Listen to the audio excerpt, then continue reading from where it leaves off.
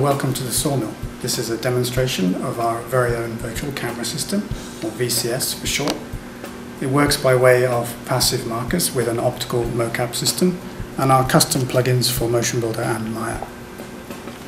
It can be used for pre-visualization of your digital scenes, characters and assets, to establish camera positions and for recording your final camera movements, especially with a handheld feel. One of the advantages of our system is that it's completely wireless, allowing you to explore every aspect of your digital environment and make hands-on adjustments in real time.